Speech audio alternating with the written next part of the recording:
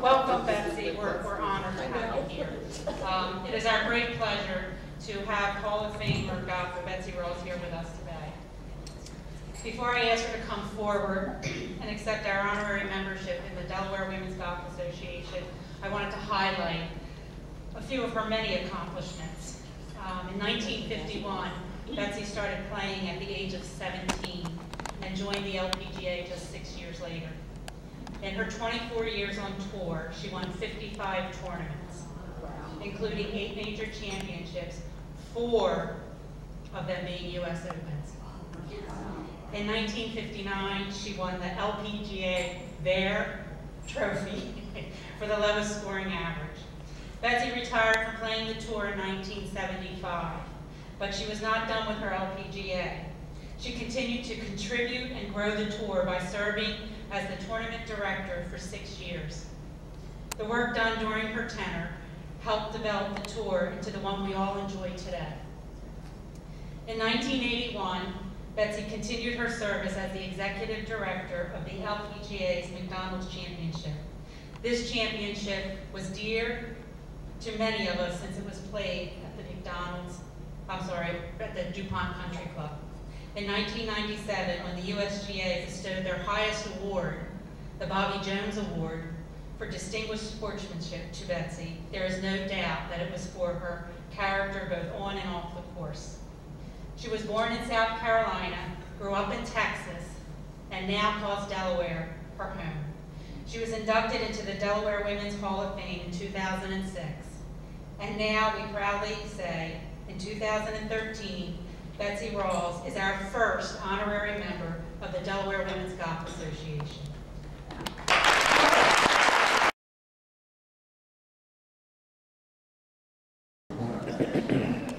Wow, this is really, you didn't tell me this was happening. Holy cow. Well, thank you for being with us today, Betsy. It's a real treat for all of us. You had a long and storied Hall of Fame career, but your start to the game was, I think, most amazing. Just 4 years after taking up the game of golf, you won the Texas Amateur. I need to know, was the game that easy for you, or did you just practice a whole lot? Well, easy is not an adjective we could ever use about golf. I agree. So it didn't come easy. I don't know why I was successful in the beginning. One reason that I was in the University of Texas and I studied a lot. And I think I could focus well, to tell you the truth, because that's a big part of playing golf well, being able to concentrate on what you're doing. And so I think that helped a lot. And I had no expectations for another thing. Nobody expected me to win a Texas championship, and so I had no pressure. I just, I enjoyed the golf and happened to play well that week, and so started off winning a tournament. Well, you're obviously a gifted athlete. Did you play any other sports before golf? Well, yes, but in kids' games, there were no organized sports much for juniors when I was growing up. See, I was born in 1928, so I'm 85. Just you don't want to be romantic. In 1929, the Great Depression hit, and then I grew up in that nobody played golf much, and everybody was worried about feeding family and having jobs and all that. And my dad, we were very fortunate, we did okay through that, but there was no golf. And then World War II came along, what was the question? If you played any other sports. Oh, I played the other sports. So I played all those, there were no organized sports, is what I was trying to say. Even in the University of Texas, they didn't have a women's golf team there. The Southwest Conference had no intercollegiate sports for women at that time, which seemed like the dark ages. But I played all the games the kids played, and they had a tennis court in their backyard, and I played softball and all that, but there were no team sports. Who or what drew you to the game of golf? My dad played when he was young. He won the Indianapolis City Championship, in fact, when he was in high school. And then he got married and had a family and all that. He quit playing, and then one day when I was 17, he said, I'm going to to go out and take up golf again. Would you like to come with me? And of course, I jumped at that, and we went out, and I was hooked immediately, and kept playing ever after that, because of my father's influence. Harvey Pennock was your only instructor. In his little blue book, For All Who Love the Game, Lessons and Teachings for Women, you said that Pennock knew where to start with women. He knew what they did naturally and what movements they had to be taught. Can you elaborate on what movements are difficult for women? Well, Harvey was a very wise man, and he read people beautifully. And if a woman came for a lesson, then he could tell if she had played sports before, if she had, for instance, been used to swinging a baseball bat or playing tennis or doing that. And if those movements did not come naturally, as they did to some women, then he had to teach those to her. And he had various techniques for teaching her how to swing a golf club. I remember, funny, that Marilena Falk, who was a player on the LPGA tour in those early days, went with me one time to Texas, to Austin, and she was taking a lesson from Harvey, and she had a problem getting the bottom of the swing at the ball. She would tend to hit behind the ball, and Harvey would say, you know, stand up and address it here, position the ball, and she would hit behind it. And Harvey said, you know, and he said, just concentrate on hitting that spot in front of the ball. And she couldn't do it, and he said, if that was a snake, you'd have hit it. That's the way to talk. He gave people impressions of mental images of what they should be doing. But it's simply because some women were harder to teach because they had not had experience playing sports. While the 13 founders started the LPGA, you stayed at the University of Texas and graduated Phi Beta Kappa.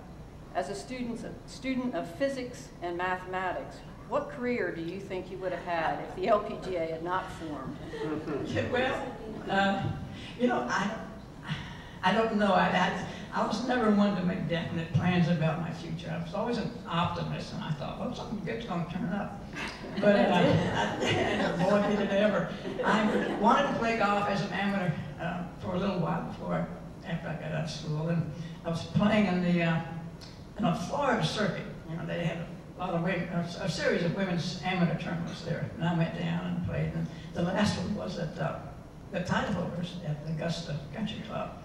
And so before that week was over, the man who was head of professional golf at Wilson Sporting Goods Company approached me and said, would you be interested in turning pro and coming and joining the Wilson staff? And it took me completely by surprise, because the LPGA had existed only for 1 year. And they had, Wilson had Bates and Harris on the staff and Patty Berg, and they wanted to add to the staff. And why he picked me, I don't know. But I went home that night, I called my mother and said, Mother, I have a chance to turn pro and go to work for Wilson, and what do you think? She said, well, anything you want to do is okay with me. Now, I've gone through 4 years of college, majored in physics, and here I was saying, I want to play golf. Anyway, that was fine, so I jumped in. Golf was, I was addicted to golf. From the very beginning I was, and I could think of nothing better that I would rather do than play golf. So that's how I happened to turn pro. And I don't know what I would have done. I forgot all about physics. I think probably I used physics a little bit and tried to learn how to shoot a golf club, but I'm not even sure about that. Your first year as a professional, you won the very first tournament you played, the Sacramento Women's Invitational Open. Were you surprised? Well, that was so long ago. I was a little bit surprised, but not terribly. I came up with an inner feeling of self-confidence. Not that I thought I was a great golfer or anything, but I just had a feeling that I could do almost anything I wanted to do, because I always have been able to do that. So I was delighted, of course, and a little surprised, but not overwhelmed by it, really. So it was so early in my career, and therefore, again, I did not expect anything, and I think that was a big thing. In that same year, your first year, you won your first major, a U.S. Women's Open, beating second-place finisher Louise Suggs by 5 strokes. It was the first of 8 majors that you would win in your career. Which of those major wins were most satisfying to you, and why? The last major that I won was, by far, it was the LPGA Championship, and it was played in Kiamisha Lake, New York, up in Concord Golf Course. One of the hardest course I think we ever played a tournament on. And for some reason, I was swinging the club well that week. But at that point in my career, I was close to retirement. I knew I had not been playing as well, so it was in my mind that I might never be able to win another tournament, much less a major. And so when everything worked out for me that week, I played well, hit the ball well, and then that pleased me, delighted me that I was able to win one more major championship when I had no expectation for doing it. I just thought perhaps my career was over, and all of a sudden it wasn't. It was 1969. Only 5 men have more major wins than you: Jack Nicklaus, Tiger Woods, Walter Hagen, Ben Hogan, and Gary Player. Of them, who did you admire most? I admired Ben Hogan the most. I played with him 3 or 4 times, and was so impressed with the way he hit the ball. And as a man, I liked him a lot. He was a very nice man. And whenever I watched him after that in exhibitions or tournaments, it was a different sound when he hit the ball. He hit the ball better, I think, than anybody that ever lived, and a lot of people say that. So I admired him, and then he came back from that awful accident. He was almost pronounced dead at the scene of that accident, and he survived that, and his legs were never the same after that, and he worked and worked and got back to being at the top of his game and won majors after that. It's funny, I happened to be in this accident happened in West Texas. He was on the way home, and I happened to be in Fort Worth right after that, and they had the car that he was driving during in that accident when that accident happened, and I would have bet $1,000 nobody. It was absolutely total wreck. Unfortunately, his wife Valerie was not badly injured, but he was critically injured. But anyway, he's been my hero ever since. That's great. There are also only 5 women with more major wins. 4 of them were women that you played with and against: Patty Berg, Mickey Wright, Louise Suggs, and Babe Zaharis. Of those players, who do you think had the purest swing, and who was the fiercest competitor? Oh, Mickey Wright, but I had the best swing of anybody I've ever seen, man or woman. And it's funny, Ben Hogan said that too. He said the best golf swing he ever saw was Mickey Wright. But she was, it was almost, a perfect golf swing. She hit the ball unlike any other woman at the time. She hit it long, moved the club head fast, but hit it high. And she could hit a high 2-iron to a well-trapped green. And who can hit a 2-iron, for God's sake? Stop it. They could hit it high and stop it. She was an amazing, amazing player. She was, grew up in California, Mickey did, and went to Stanford, I think, for 2 years, and came out on tour. And when she came out, she had a perfect swing, really good swing. And by the way, let me tell you how she started. She went to, her dad took her to a pro in San Diego Country Club, and her first lesson in golf, and he had her out there, and then he walked over to a tree and cut off a limb and stripped it down and handed that to Mickey. And he said, "Now let me see you swing that and make it whistle." And that was Mickey's first golf lesson. She had to make the limb of the tree whistle. And then 82 victories later, she retired fairly early in the game. But that was an interesting beginning. And she was the best player we ever had, I think. Kathy Whitworth has won more tournaments, 88. And Kathy was a remarkable player. She stayed on tour much longer than Mickey did, but Mickey was quite a phenomenon on tour. Anyway, and the most competitive. Well, that had to be Babe Zaharis. Yeah. Babe was, she lived to beat somebody at some game. Of course, she won 3 medals in the 1932 Olympics, and she played other sports. A truly remarkable athlete, Babe was. and she was picked, of course, as the athlete of the century in 2000. And I've seen several columns from sports writers saying she should have been chosen athlete, not just best woman athlete, but best athlete ever for that century. But anyway, she loved to win, and she's very competitive, but she's the worst loser I ever saw.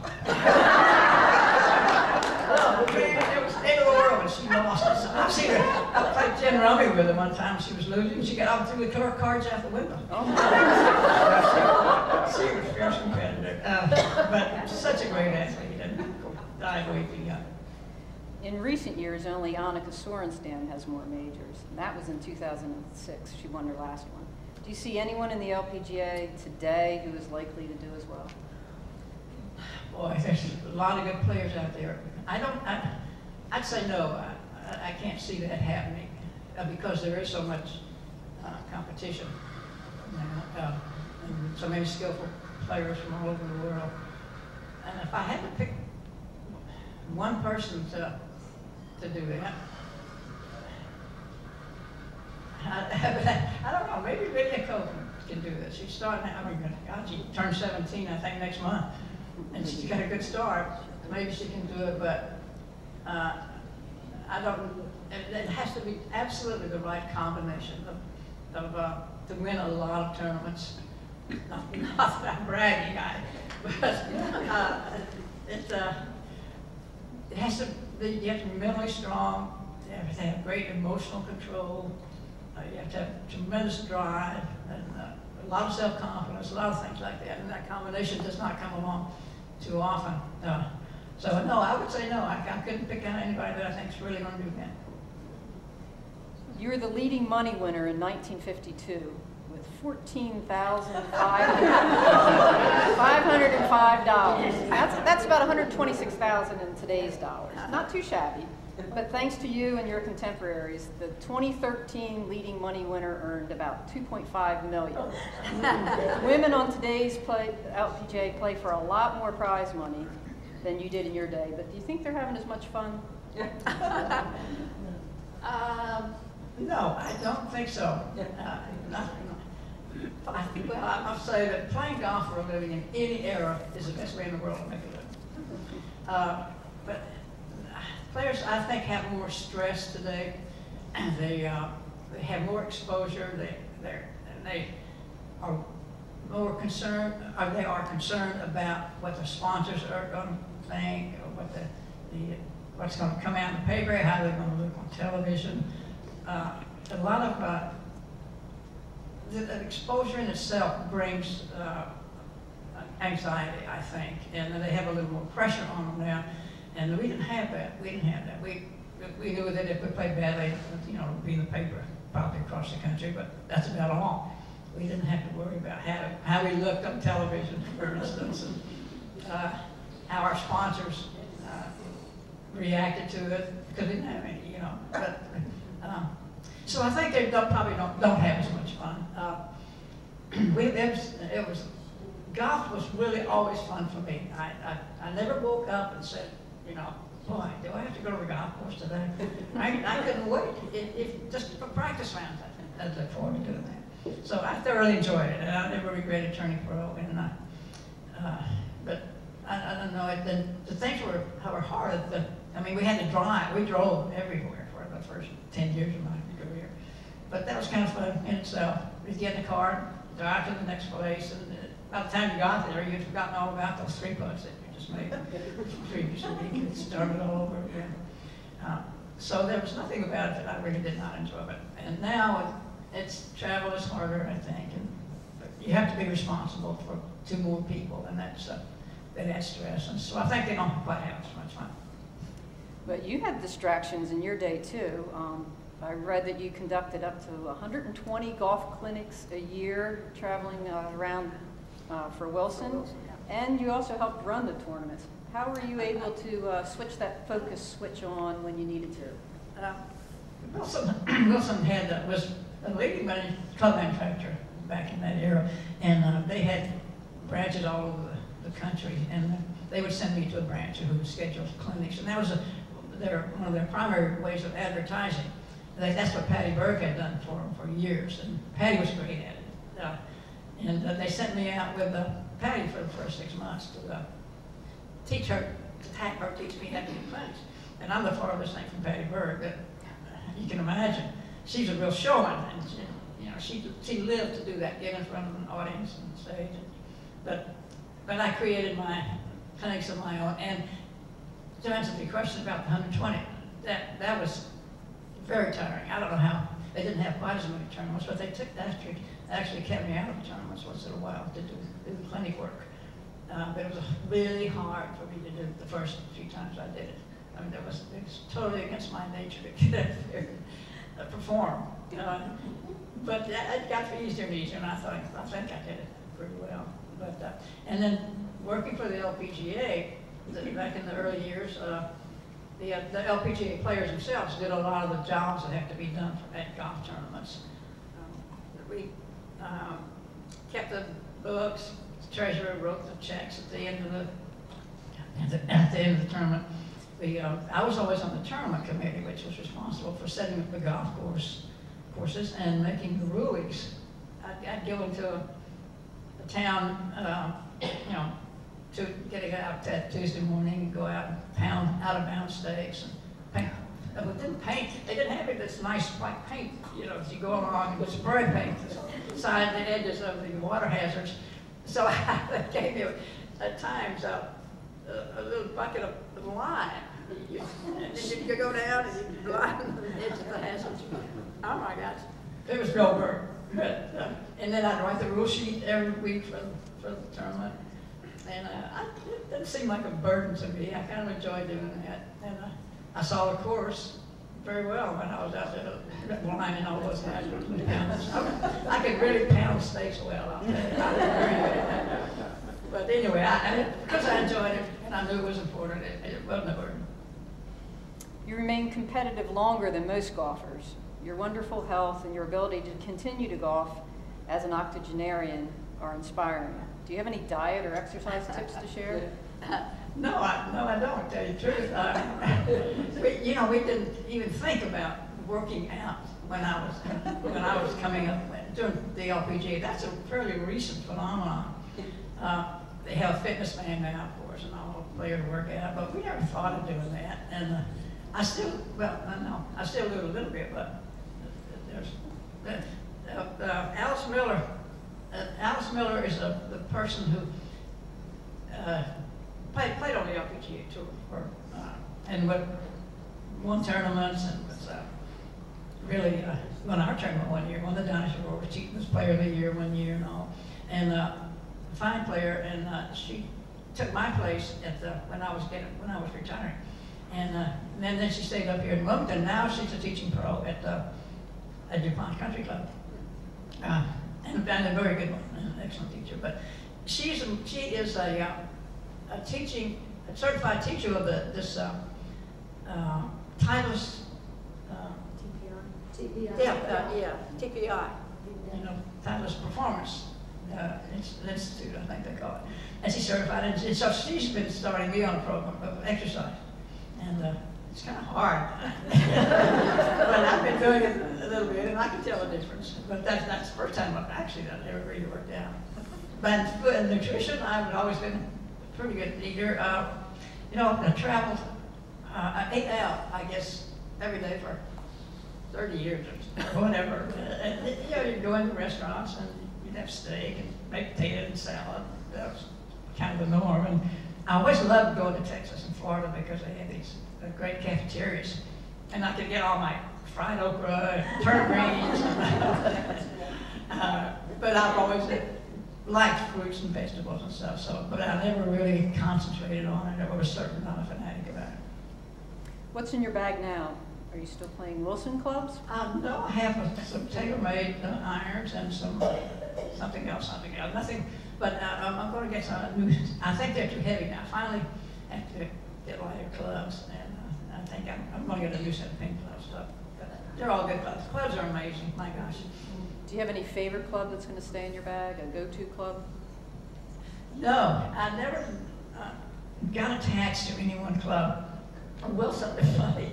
I never thought that clubs made a difference much. I always thought it was the person who sung the clubs. There's my problem. So, but Wilson used to just send me a set of clubs in the winter time when I was at home in the winter, and I'd take them out, and play with them the next year. They never asked me, "Hey, your club's all right? Would you like to test them?" No, they just sent me clubs, and I went out and played with them. So I've never been too picky about what golf clubs are. I think if I swing well, I can use any club. How much do you think technology has altered the game, and do you think it's a good thing? Yeah, well, tremendously, of course, they've altered it. Good Lord, the balls farther. The USGA finally got around to saying that the ball at which it comes off the club head can only be can't be more than some speed. But the manufacturers have really, really gone overboard about adding technological enhancements to clubs. You can change the loft of clubs, you can change the weight of clubs. The balls, they check the launch angle for the players. The ball rotates at a certain speed.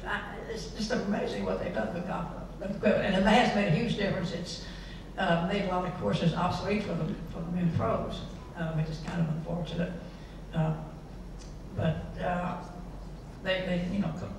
Club of course has to be at least 75,000 yards long, 7,500 yards long now. So ours just a pitch and putt for them. So is it good or bad? I don't know. I don't know that it's helped ordinary golfers much. I guess it has, but I read something. Sure, years are just about the same as they were 10 years ago. So. But we hit it further into the woods. They hit it further into the woods. That's a good point. So, I think if anybody thinks it's bad, it's never going back. They're never going to go back to the old equipment. I think that maybe they can stop it where it is. But it's a remarkable. When I watch those men on TV, I can't believe how far they hit it and how high they hit it over something. They do anything with it. It's just absolutely amazing how good they are. And golf is such a tough game. It's just really a tough game. But whatever I tell you, there's something. There's something. I read recently in an interview that you did, you said you're still in search of the perfect swing. I've seen you swing, it looks pretty darn good. What am I missing? Well, that's far from perfect, I gotta say that. I think, doesn't everybody search for the perfect swing? Don't you all go around and say, you know?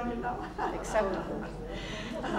Yeah, you might try to get better, I'll say that. And no, I have not found it. That's your question. I have not found the perfect swing, but I think I know more about the golf swing now than I ever did. And whether I can do what I want to do is a little bit hard. It's a little bit harder. But I watch those men. I watch Golf Channel all the time. I'm sure you all watch it a lot. I study those swings, and they all try to do pretty much the same thing these days. They all swing alike. Funny, almost every man out there has a good golf swing, and they do look alike. In the old days, nobody looked like Sam Snead looked totally different from Ben Hogan, who looked totally different from Byron Nelson, totally different from Lee Trevino. But now they all look alike. I mean, they all look like perfect swings. But no, I have not found it, but I'm still looking for it. Do you think there's any hope that the LPGA will ever return to the DuPont Country Club? Probably not. They're sort of priced out of our market now. It's cost a lot of money to put on a golf tournament. Probably $5 or $6 million, something like that. And we gave a lot of money to charity in the McDonald's tournament because McDonald's, we had the support of McDonald's Corporation. And McDonald's, the tournament was owned by a 501 nonprofit organization locally. And they went to McDonald's, and it was made up of McDonald's owner-operators and suppliers. And they went to McDonald's and got their support and agreement to ask their suppliers to help sponsor the tournament. And that's why we took in so much money. If the purchasing guy at McDonald's went to J.R. Simplot, who supplied all the potatoes for McDonald's in the country, what they are going to say, how much do you want, basically is what he said. And so a lot of money came into our tournament, and we were able to give, I think, $57 million away over the life of the tournament. It was just fantastic. But anyway, there are not many situations like that. And locally, but I don't think there are enough big companies around now who can support a tournament like that. And which is unfortunate. The DuPont Country Club was the best place in the world to have a tournament. It was, the volunteers were absolutely spectacular. I mean, I came there and I couldn't believe how good they were. And I thought, boy, DuPont must train their people really well. Because they were all took responsibility for their committees, and it was very, very impressive. And the golf course was a great spectator course. You all probably walked it, and everybody's, everything's fairly close, and they loved it. And we enjoyed putting it on. And the fans we drew a lot of people, but I don't think it'll come back because of economic conditions. We are going to get another tournament in the region. The International Crown competitions coming to Caves Valley. What do you think of that? That's right. Have you all heard about that? The International Crown. It's going to be Caves Valley. That's what, an hour's drive from here or something. But anyway, we all should go and look at it. It's a good format in that it's so much fun to watch match play. And the format is they select 8 countries, and they go by the Rolex Money list? Not the money list, the standings. Yeah. Anyway, and the 8 countries who have the highest number of points in the Rolex standings then get qualify for the tournament, and then they get to bring 4 players and from the Rolex. Anyway, from the Rolex standings. So it's great, and then they come and they play a match, 3 rounds of 4-ball play, and then 1 round of single, 3 rounds, or maybe 2 rounds, and then 1 round of singles play. And at the end of whoever has won the most points then wins the cup. The only weakness of it that I can see is there are some good players who will not qualify for that. For instance, Suzanne Pedersen, who at that time could be the #1 player in the world, won't be able to play because Norway does not have enough good players on the Rolex list to qualify for that. There's a couple of good players in Germany. Germany won't qualify. The countries that qualify are the U.S. and Sweden and Spain and Australia, and then South Korea, Japan, Thailand, and the LPGA says Chinese Taipei. The players from there say Thailand. But those are the 8 countries that qualify. And they'll bring 4 players, and so I don't think that I even will have heard of some of the players that come from the Asian countries. But Katrina Matthew from Scotland, no country, Great Britain, had qualified for it. And only Spain and Sweden are the only countries from Europe, which is kind of strange, but I think that's a kind of a downer that you won't get to see some of the top players in the world. But it's fun to watch that format, I think, match play. I think I'll probably go over and watch. Where is it and when is it? It's in Caves Valley over in Baltimore. A really fine golf course. Got an exclusive club over there. Maybe like 3rd week of July, something? Yeah, the middle of July, around July 12th or 15th, something like that. The fun part would be, at the end of the tournament, if there's a tie among points, then there's a sudden death playoff to see who wins. Now, say if the U.S. and South Korea tied points, then each country would have turned in an envelope with a player's name in there. And so they'd open the envelope, and whoever that team had picked to go into the sudden death playoff would go out and play off in sudden death to see who won the international crown. Now, you think that's not pressure? That would be pressure. Yeah. So anyway, that would be fun to watch, though. So we'll see how that turns out. If you could change one thing about the LPGA, what would it be? The LPGA is in pretty good shape now. The new commissioner apparently is doing a good job. The one thing I'd like to see them do, I don't know if they can, it's not something they do badly or do wrong, but I think we don't have enough domestic, American domestic tournaments. It's so easy to, well, it's easier to get now for him to get tournaments in Asia, for instance, and because I guess they have more money than we do now. But it's also easy to schedule limited field events like this cup, the International Crown. Lorena Ochoa's tournament, for instance, in Mexico was 32 players. And a couple of tournaments at the end of the year, there are 30 players, or 32 players in one, 50 in another, so forth. But what that does, it makes the money list in the top of the rankings self-perpetuating, sort of. You see, if you're in the top 50 and you get to play on all the tournaments for the top 50, the person that's 51st does not have a fair opportunity to move up, or to get that, or for the young players to get the experience that they could be getting if they were more full field tournaments. But that was it happened during the downturn in the economy and for various reasons. So I'd like to see that change happen, whether or not and I hope they can bring that about. Good point. Last but not least, do you have any advice for us, the Delaware Women's Golf Association, in our mission to grow women's golf in the state and the surrounding areas? Women's golf? Wow. Let me see. I'd say good junior golf programs help bring that about. And I want to commend Dharma for the work that the First Tee does. They really encourage juniors to play golf, and they get them involved, and that helps the game. It helps them, it helps the game.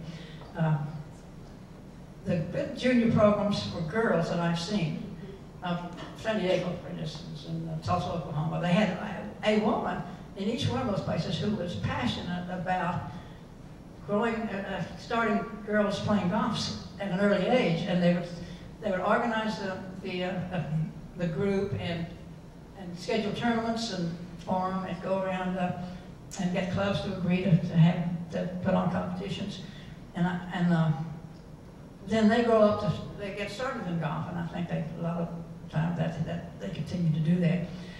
Golf, the kids like playing in competitions. I think having competitions for juniors is the secret of growing an organization of juniors. I don't know if that's done here or not. You don't have many junior girl players, do you? Not a lot, but we do run a junior amateur, and I think it's in line with our mission and to work harder at that. So good. But these other places have the little events almost every week in the summer that they can go to.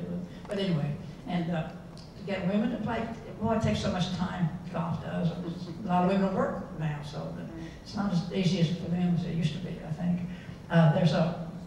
Besides the First Tee, which does a wonderful job all over the country, there's also an LPGA, USGA girls golf program. And last I heard, they've reached 60,000 girls or something over the last 10 years.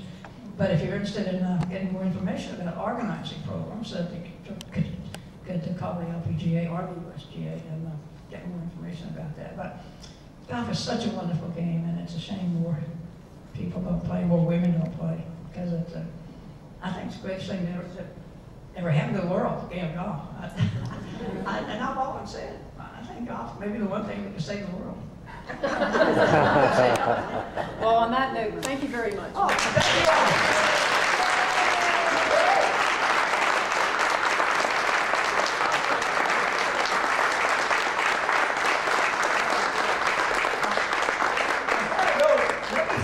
Making me an honorary member. I had no idea that was coming, but what a nice honor that is. You got it, Doris? I didn't. 1, 2, 3.